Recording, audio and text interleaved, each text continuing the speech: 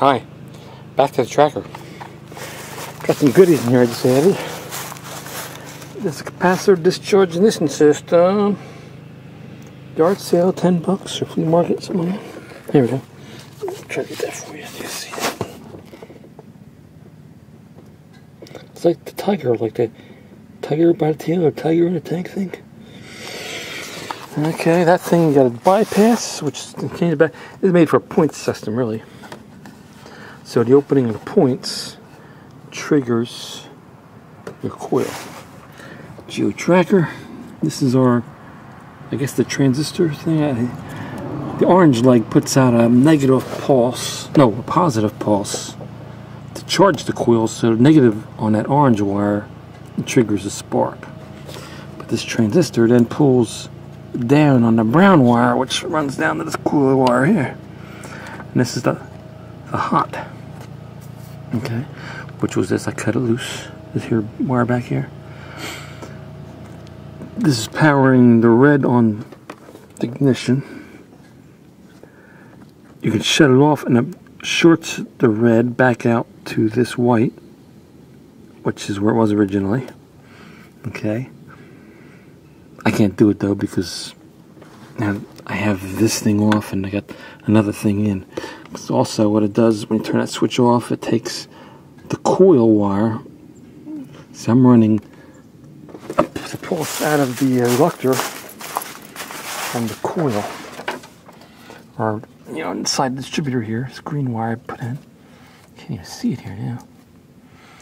I should be making contact. That runs inside, and I'll show you that box.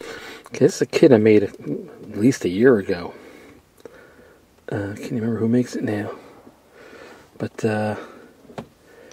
ignition signal in here, my yellow wire here, and it puts out out of the chip. It puts out a positive going pulse.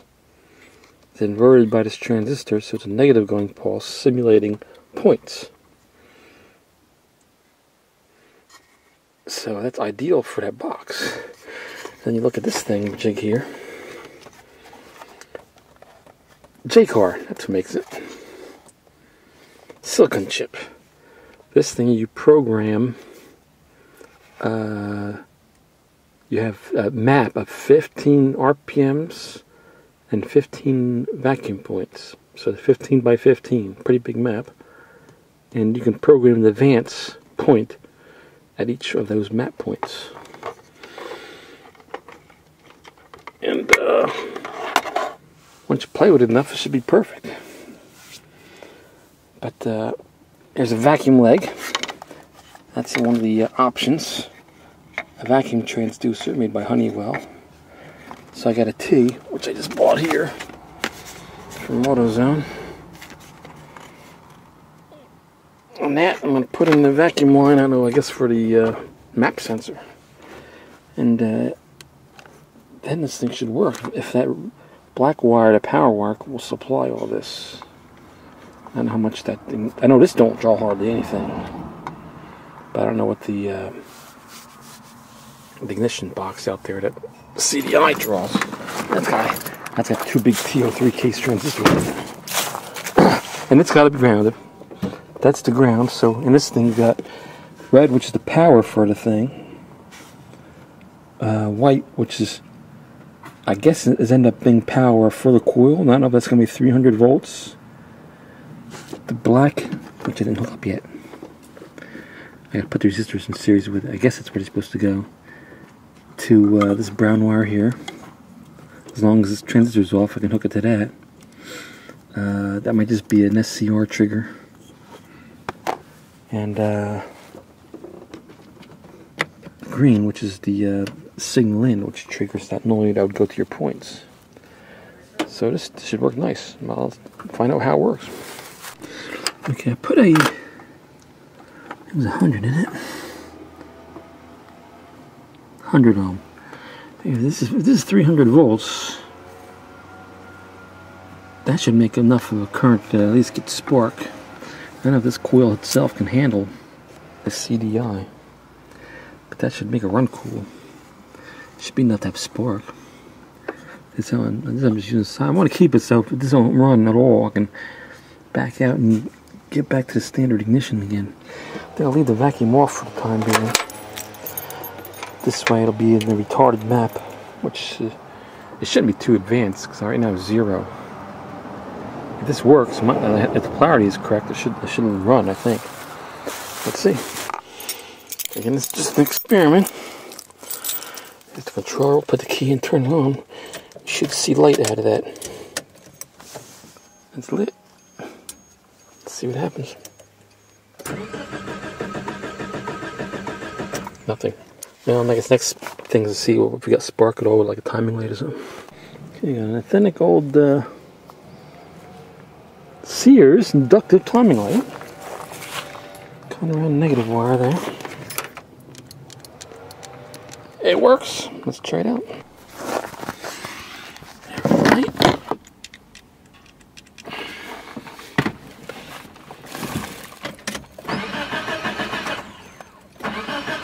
No spark. I don't know if you can see as many better than I can.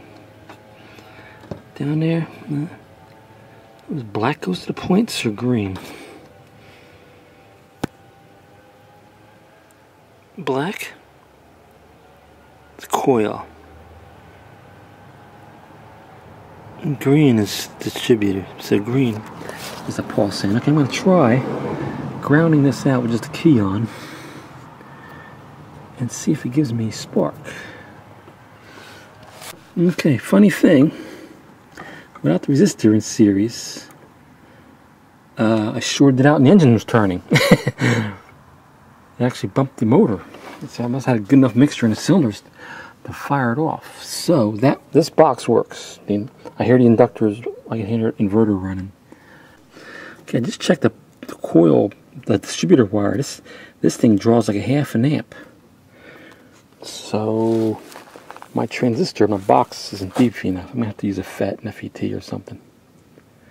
And this should work. I guess I don't need a 100 ohm. I heard it was kind of half-assed making a spark, but not very lively. But this is working. It was a little warm too already. Okay, so I gotta modify my box a little bit. Okay, here's what I did here. At first I thought I had no ground. Black wire, but it is grounded out there. This is my key wire for the ignition system, the capacitor discharge ignition. There was a 1K resistor, I think, or 100 ohm resistor in series with that. That thing draws 300 milliamps somewhere straight. This is the transistor. If I can't handle it, I'll put a FET in it. But this might work. We'll see. Okay. If it starts, it starts. Nothing. Okay, let's check to see if we have spark. Okay, this green wire is disconnected again from yesterday. You know, it's a constant thing. You can't work on it all the time. You're always turning it off and back onto it. Try it again.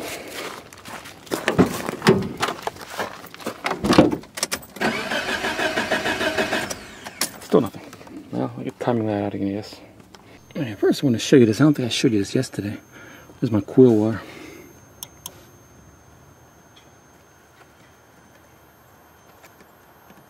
No, it's not working. What's going on? Something loose? There you go.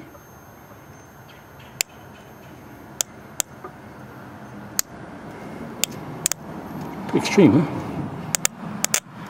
I don't know if it's my breaker open. Okay, looking at the scope, my trigger voltage on pin 6 is only like a volt.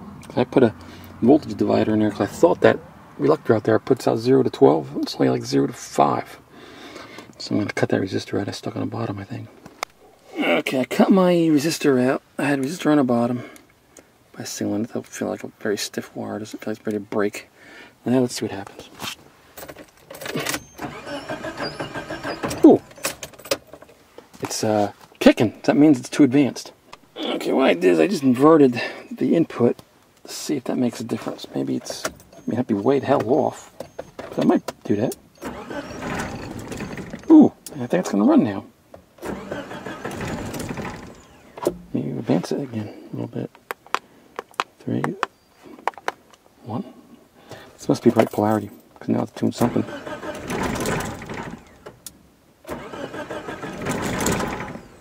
Retard it a little bit. Just a couple of degrees at a time.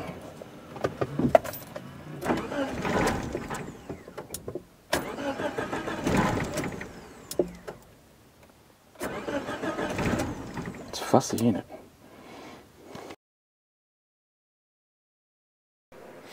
Hi, I had a problem with my capacitor discharge ignition. I ended up, actually the only thing that was wrong with it was the SCR. The SCR was triggering itself very rapidly after a few seconds of hitting ignition. So in the process of testing that, I burned the darn transistors up.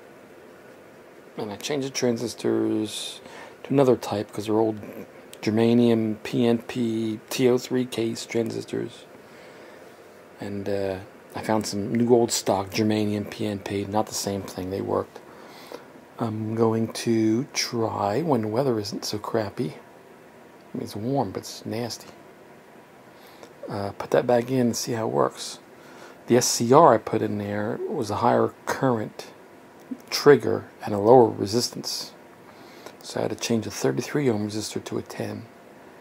And it triggers on about 5-6 volts, which is perfect. Here's my vacuum line. There's no vacuum over here. I gotta go over to, here's my vacuum tee here. So I'm just gonna tap into the side here. Over there someplace. I wonder if I can use the, so I guess I should really use the, I guess I could tap into that. The, right there, that's, where's my zoom? I have zoom on this, right? Yeah. That's my map sensor. Still, I guess it's not using that anymore. Except maybe shifting. No wait, shifting's all mechanical and tranny on this. But it does use, the engine, the computer does use the pulses to keep the injector running. So, need that. Okay, it's the old map sensor. Map sensor, right? Yeah. I think that thing's a filter. I tap the T right in there. My orange hose, let's go into that thing. I know why I shut this off, but there's green wire here.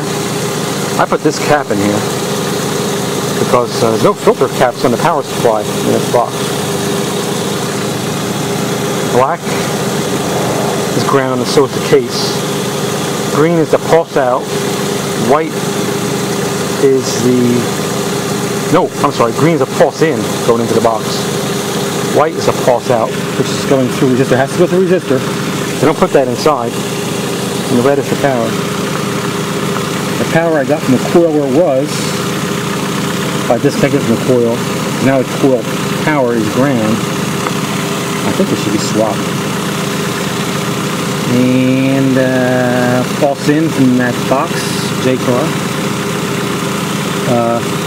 The negative is going to the coil, so the actually only ground source is screw. And that's it. That's everything, right?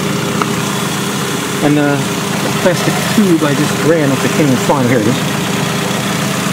Vacuum feed into the map sensor there. And it runs. Isn't that something else? This is something I bought and built. I built this kit, this JayCar kit, ages ago. I think I was going to put it in the van. RPMs.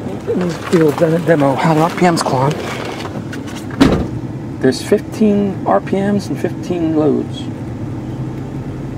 There's load 2, or RPM 2. See how the timing is just advanced. Why didn't you set that timing there?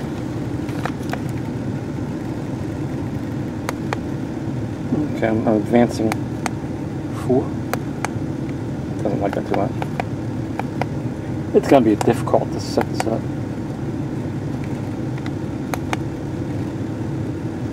I guess 4, either loaded or unloaded. It's probably a good spot. If I load it up and it starts pinging, I can retard it some more. Let's see, instantly the RPMs, oh, the load changed. See, it went from load 6 to 5 when I stepped on it.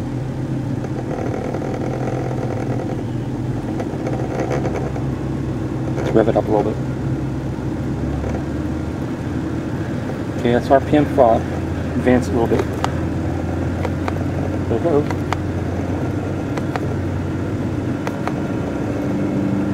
$3,000.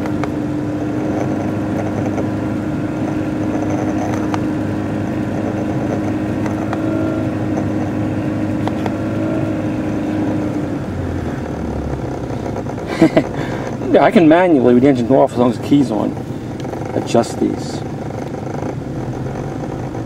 It's like right. Let me see. That's -4. Probably 0 is okay there. And I can go 1 by 1 also with this.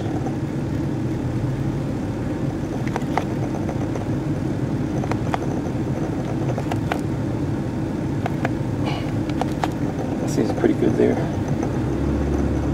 That's definitely too retarded there.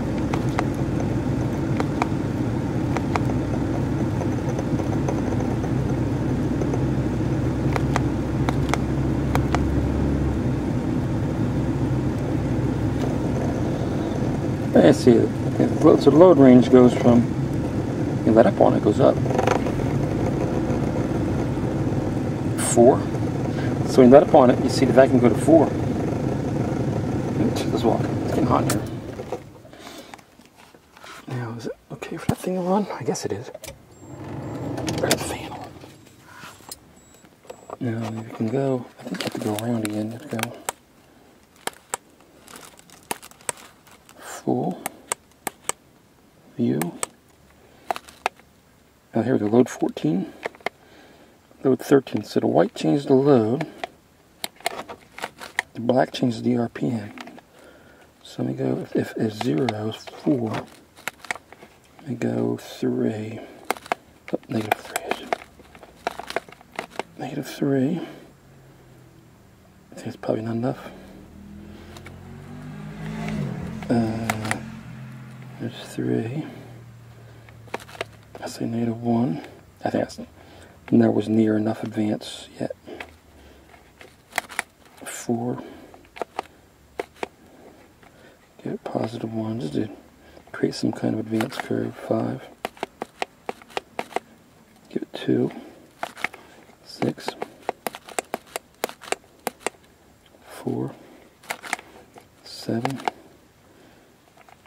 5, 8, okay, 8, 9. I think this is what I did before, I think. 10, this is just RPM under heavy load. Load 13. 12 might be too much. I don't think go to RPM 10, I don't know what that is. I think this thing will rev limit like 5,000 RPMs now. I ain't running that high. Oh, I just had 20 degrees advance at 11. 22 at 12, 13, 14.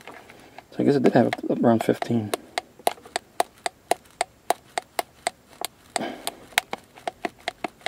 Okay. So I can do the whole 15 times 15 points if I wanted to by the keypad in view mode.